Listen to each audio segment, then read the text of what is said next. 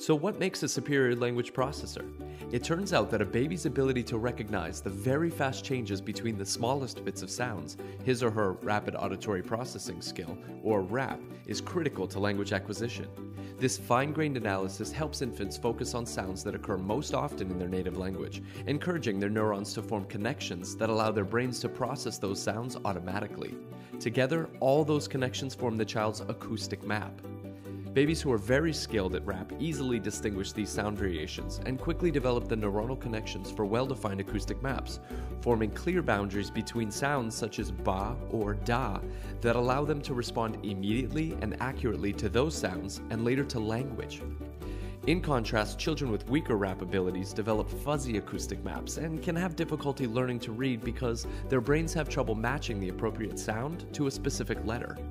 In fact, Dr. Benisic has shown that infants with better RAP skills perform at higher levels on language tests when they are 4 and 5, which other research has shown is associated with higher academic performance and better lifelong cognitive outcomes.